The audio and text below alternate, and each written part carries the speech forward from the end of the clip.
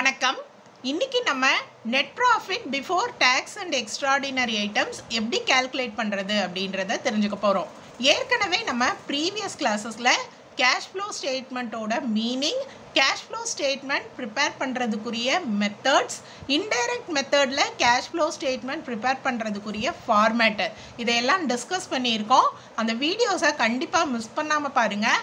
அப்போ தான் இன்றைக்கி நம்ம நடத்தக்கூடிய net profit before tax and extraordinary items உங்களால் கிளியராக புரிஞ்சுக்க முடியும். ஓகே, ஸோ ஏற்கனவே நம்ம இப்போ டிஸ்கஸ் பண்ணின மாதிரி cash flow statement ஆஸ்பர் accounting standard 3ல நம்ம 2 மெத்தடில் கேஷ் ஃப்ளோ ஸ்டேட்மெண்ட் ப்ரிப்பேர் பண்ணலாம்.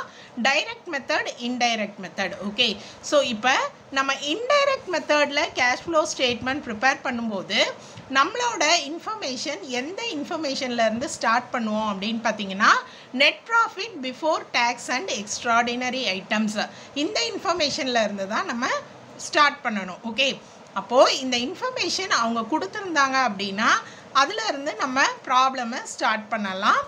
ஆனால் net profit before tax and extraordinary items கொடுக்கல அப்படின்னா நம்ம இதை கால்குலேட் பண்ணுறதுக்கு ஒரு ஃபார்மேட் இருக்குது.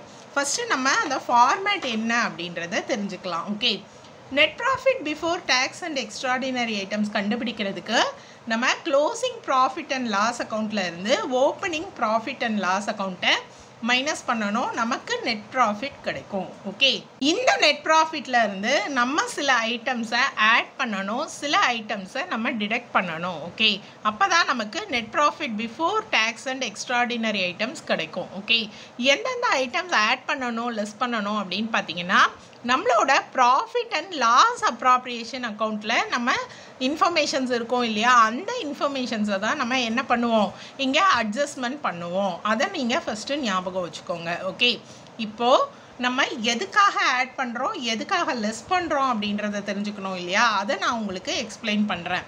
Transfer to general reserve R other reserve funds இருக்கும் இல்லையா, அந்த இன்ஃபர்மேஷனை நம்ம ஆட் பண்ணணும். எதுக்காக நம்ம ஆட் பண்ணணும் அப்படின்னு பார்த்தீங்கன்னா இது ஒரு ட்ரான்ஸ்ஃபர் என்ட்ரி தான். ஓகே, இதனால் நமக்கு கேஷ் அவுட்ஃப்ளோ இருக்க போகிறதில்ல, அதனால நம்ம அதை நெட் ப்ராஃபிட்டோட ஆட் பண்ணணும். ப்ரப்போஸ்டு டிவிடெண்ட் ட்ரான்ஸ்ஃபர்டை நம்ம என்ன பண்ணணும், ஆட் பண்ணணும்.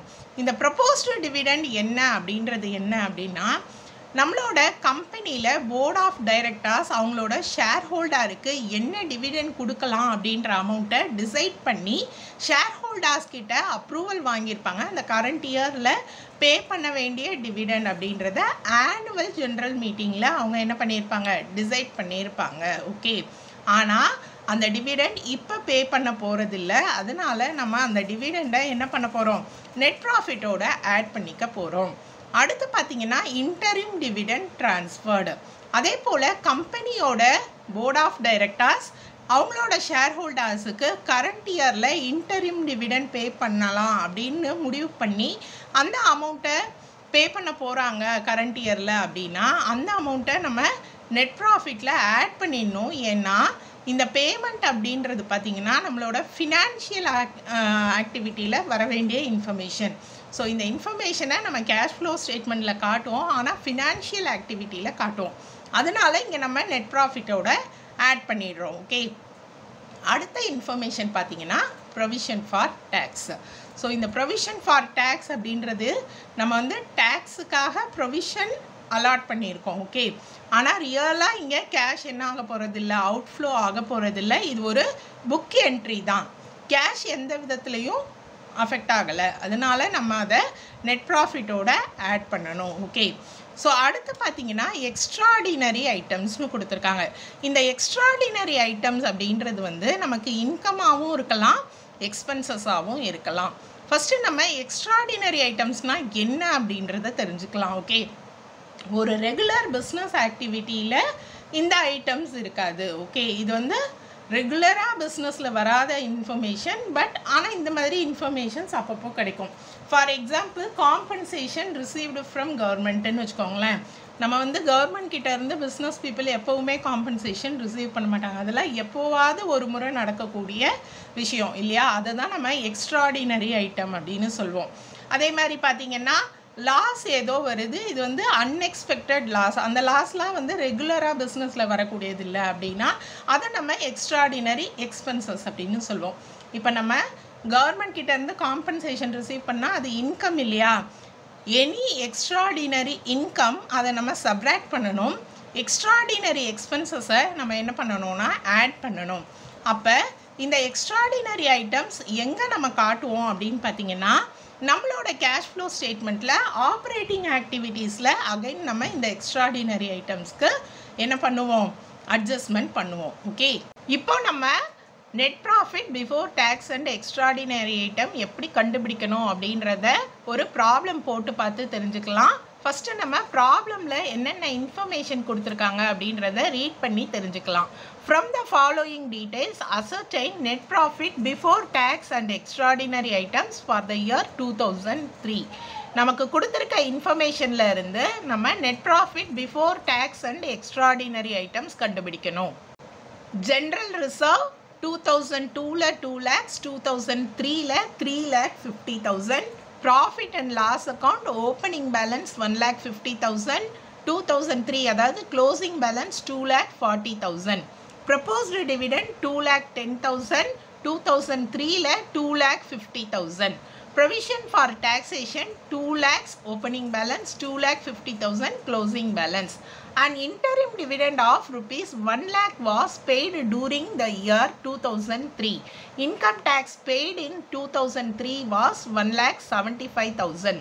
A compensation of rupees 1,30,000 was received from government on account of rewards. Okay, so இப்போ பாருங்க நமக்கு நம்ம ஏற்கனவே டிஸ்கஸ் பண்ணினோம் இல்லையா ஃபார்மேட்டில், அந்த இன்ஃபர்மேஷன்ஸ் எல்லாமே நமக்கு கொடுத்துருக்காங்க. General reserve, opening and closing profit and loss, interim dividend எல்லா இன்ஃபர்மேஷனும் இருக்குது.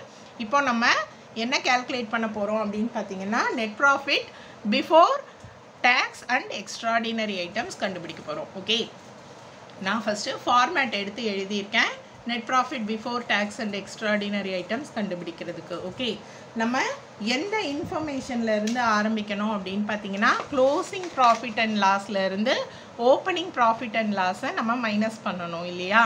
So closing profit, opening profit information கொடுத்துருக்காங்க, நம்ம அந்த இன்ஃபர்மேஷனில் இருந்து ஆரம்பிக்கலாம். Okay, closing profit and loss account, நான் சிம்பிளாக எழுதுகிறேன் P&L அக்கௌண்ட்னு. Profit and loss account, closing profit என்ன 2,40,000 இல்லையா? ஸோ அந்த 2,40,000 நான் எடுத்து எழுதிக்கிறேன். அடுத்து இதிலேருந்து நம்ம எதை மைனஸ் பண்ண போகிறோம் அப்படின்னு பார்த்தீங்கன்னா less opening profit and loss account. So opening profit and loss என்ன கொடுத்துருக்காங்க அப்படின்றத ப்ராப்ளமில் பாருங்கள். 1,50,000. ஸோ அந்த 1,50,000 நான் எடுத்து எழுதிக்கிறேன். ஓகே, 2,40,000லேருந்து 1,50,000 சப்ராக்ட் பண்ணுங்கள், 90,000 கிடைக்கும். ஓகே, ஸோ அடுத்து நம்ம ப்ராஃபிட் அண்ட் லாஸ் அப்ராப்ரியேஷனில் இருக்கக்கூடிய இன்ஃபர்மேஷன்ஸை என்ன பண்ணணும், இதில் அட்ஜஸ்ட்மெண்ட் பண்ணணும். பார்த்தீங்கன்னா general reserve. So general reserve ஏற்கனவே நான் எக்ஸ்ப்ளனேஷன் கொடுத்துருக்கேன் இல்லையா? இதை வந்து நம்ம என்ன பண்ணணும், ஆட் பண்ணணும். So add transfer to general reserve. Okay, transfer to general reserve. Amount என்ன அப்படின்னு பார்த்தீங்கன்னா இந்த 2 இயருக்குரிய டிஃப்ரென்ஸ் தான் ட்ரான்ஸ்ஃபர் டு ஜென்ரல் ரிசர்வ். 3,50,000லேருந்து இந்த 2 லேக்கை நம்ம மைனஸ் பண்ணி எடுத்து எழுதணும். ஓகே, 3,50,000 மைனஸ் 2 லேக்ஸ் மைனஸ் பண்ணிங்கன்னா 1,50,000 கிடைக்கும்.